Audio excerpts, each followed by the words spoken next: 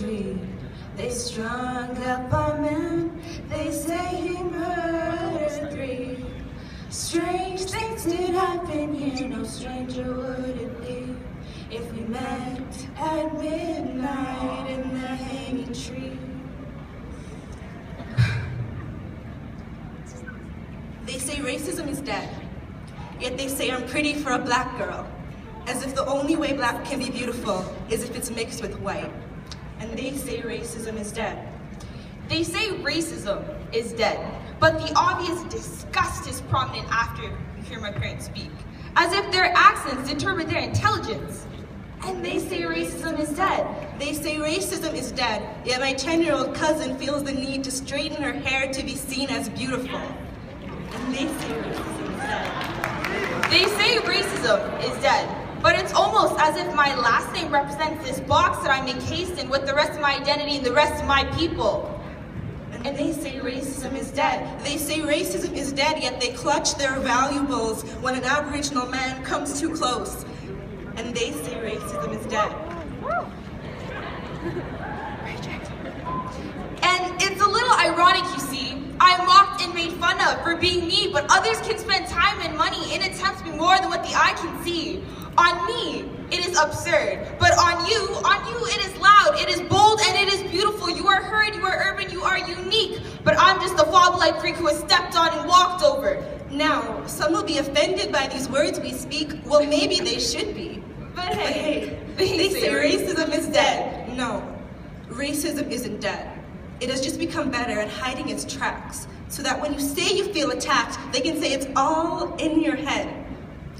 But when the noise gets too loud, and I can't hear myself think, that's when my grandmothers call to me, asking me to tell their stories.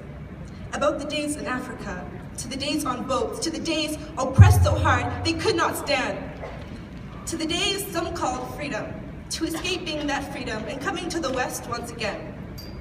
I want to yell, let my people go, but they all say, racism is dead.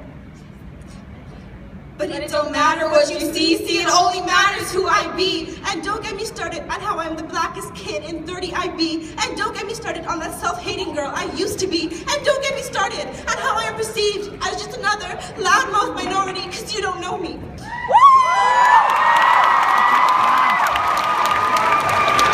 There are now set standards and preconceived notions of what I'm supposed to be like. Aesthetically appealing and artificial, handcrafted molds used to bend and fold humanity.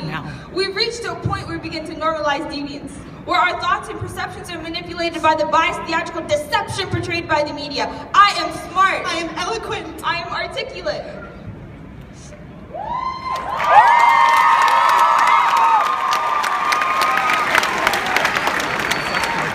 I am black. I am white. Oh, try as you might, but you cannot blame both the darkness and the light that lies within me. I am a writer. I am a lover. I am a hater. I am a dreamer. But so are all of us. Don't let this melanin on our skin make us less than the sum of our parts.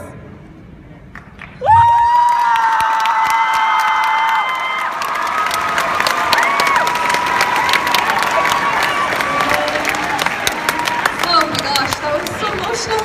They're not blood on the leaf. I can't breathe. I can't breathe. And blood at the root. They have us screaming, hands up, don't shoot. And there's nothing left for us to say, but ask that we all pray for more power for our people. To assassinate what they do not understand. They move in packs, ingesting fear with every act of hate on one another. They feel most comfortable in groups, less guilt to swallow. They are us. This is what we have become. Afraid to respect the individual. A single person within a circumstance can move one to change. To love herself. To evolve. Thank you.